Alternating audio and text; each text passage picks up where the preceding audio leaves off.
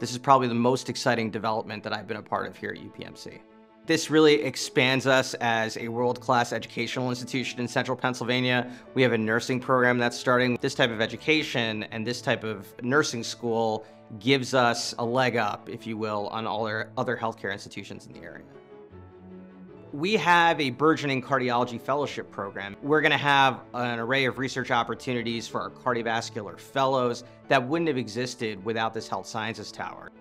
There are so many classrooms and rooms that I didn't even know existed in this place. My role here is to think about how to utilize Harrisburg University for the growth and development of our general surgery residents. We have a Da Vinci robot for the residents to use. I want to utilize that more, bring it over here, bring in the laparoscopic skills, make 3D models just to provide things that are in a completely different echelon for these residents' education. And we have a duty to the public to provide really, really good nurses and surgeons and physicians alike.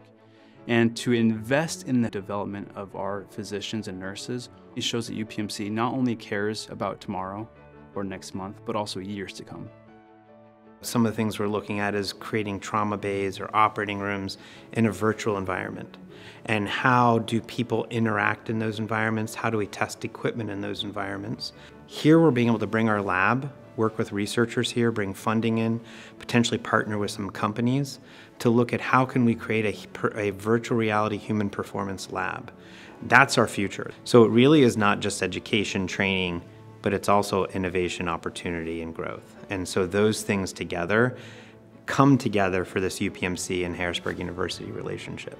What the Health Sciences Tower houses within it is just miraculous. This is literally 2 blocks away from UPMC Central Pennsylvania's hub, which is UPMC Harrisburg. This facility offers us a lab, if you will, to develop new and innovative technologies that are going to lead to revolutionary patient care, not just here in Central Pennsylvania, but all across the country and maybe even around the world.